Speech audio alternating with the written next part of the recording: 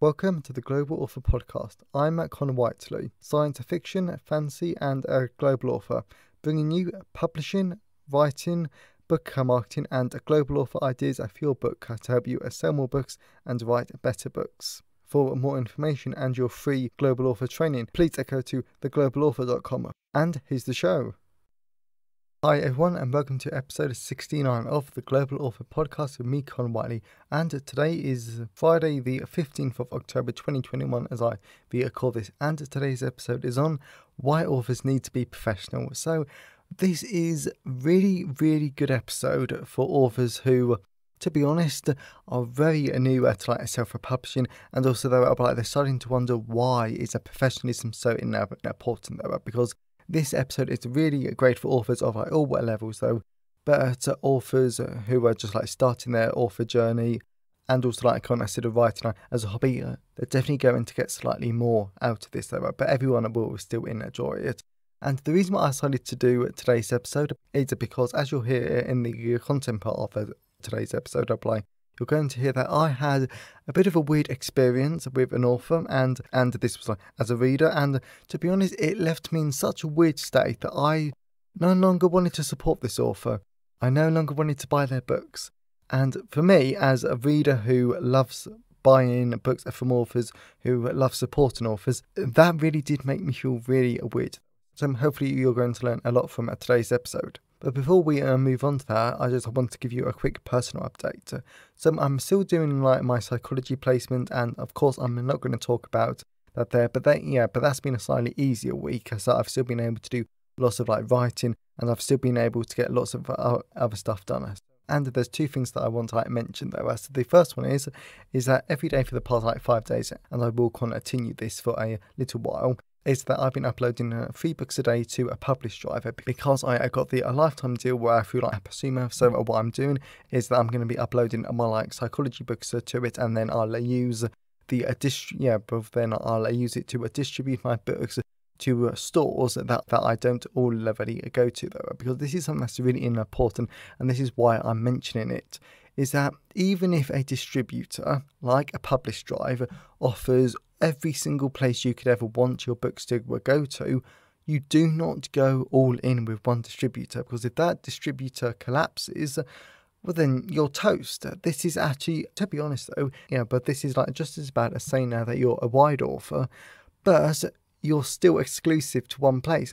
Sure, it gets your books globally all over the world, which is a lot better than KDP Select, and yes, it is a lot better for global authors, but you're still exclusive to one place though. So yes, I'm definitely going to, after I've been on Published Drive for a few months, I'm definitely going to do my review for global authors.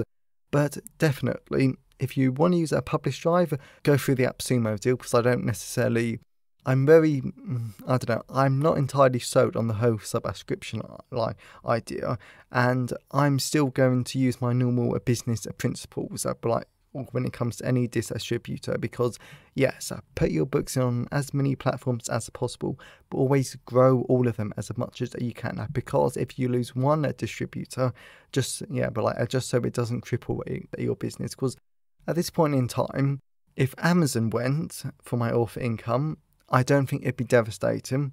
I'd be annoyed, but it wouldn't be devastating. If Ingram Spark went, I would be a bit more concerned, because that is quite a lot. I think it makes 44% of my author income, which is very surprising to a lot of authors. But the takeaway from this personal update is just be careful and always make sure that you have as many income streams as possible. And then the other thing that I wanted to mention there was that so far, this week I've done 4 short stories, which I'm very pleased with. So I've now done a Christmas mystery collection, which I studied last week. I finished it on Wednesday, and the really funny thing about that is that I'll be releasing it, to be honest, very early next month at the latest though, just so it's out for the Christmas season. But the funny thing about that though was that I was writing along, and I've done these 2 private eye short stories with a character named Betty. All of these have been standalone short stories. They're not series, they're not anything, But then I was writing along, I was really enjoying this character called Betty. And my creative voice, I was just having like so much fun though. So like what happened was that I'm now deciding I'm definitely am going to do like 5 short stories. So I've already like done 2.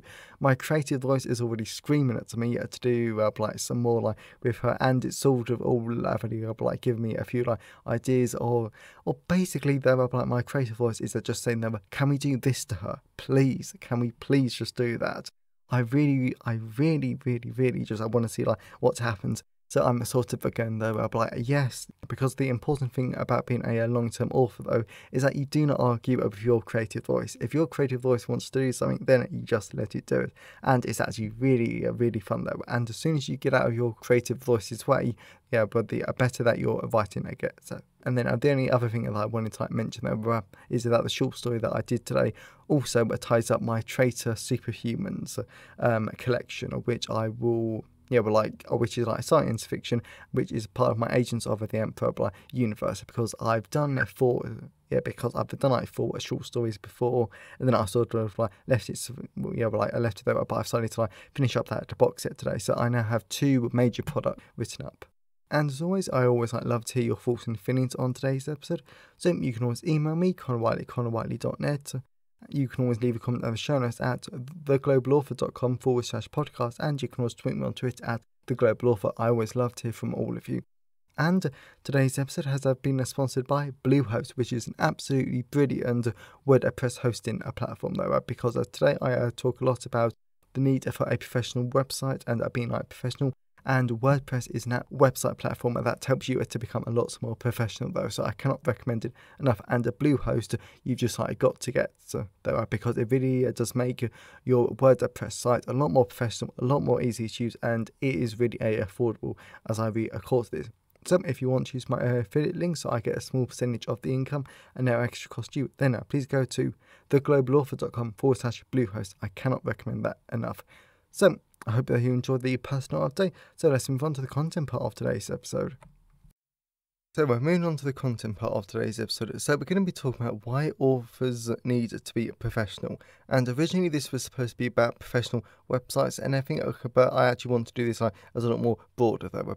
And the entire reason why I'm actually doing today's episode is because after discovering an author that I loved was really unprofessional, that had a really bad effect on me as a reader. So I wanted to share with you what happened, just so you can avoid having readers have the same reaction to you. To be honest, it's very rare that a reader would actually have that sort of reaction, but still, I just want you to be aware of it. So why do authors need to be professional? As authors, we need to be professional, and whilst there are thousands of reasons why you should, I'm actually just going to summarise some of the key points. Firstly, if you look professional as an author, so you have a professional looking website, social media, author photos and more, then this makes the reader more likely to trust you and the quality of your work, because you don't look like some hack, because instead you will look like a professional writer who can tell a gripping story. Then this leads to more sales over time. Another reason is that you want to be respected and trusted by your fellow authors, because in the author community, lots of opportunities can occur and be offered, since if one writer is collecting submissions for a bundle or another type of joint promotion, then they'll only be picking respectful professional authors. For example, in the future, I fully intend to do an anthology, and I'll be picking some big name indie authors that are solicited stories from to fill half of it. And the reason why I'm going to pick these authors isn't because they're bestsellers or they make millions from their writing. It's because they're professional authors who I know will deliver me a quality story that is good, because they write great stories. And whenever authors look for people to include in opportunities, they're looking for professional authors, so it reflects well on them. This is why short story editors automatically reject stories that don't follow the manuscript format, because it shows that an author isn't a professional. And I'm going to talk a lot more about that in my How to Write and Sell Short Stories book. So all in all, if you want more opportunities as an author, keep writing, keep being professional, and keep networking in the author community. Retailers and the promotion. So I want to expand upon the last point a bit more, because if you're a professional author that networks with retailers, then you're much more likely to be selected for promotions, be it Kobo merchandising, a draft digital promotion, or anything else. And this is for the same reasons as earlier. If you're a professional author, then the retailers know you're highly likely to deliver their readers a great book that will keep readers spending more money on their site. All other retailers love professional authors, be it Kobo, Apple, Amazon, or anyone else. A quick story. So the whole story behind today's episode was something that happened back in June of 2021.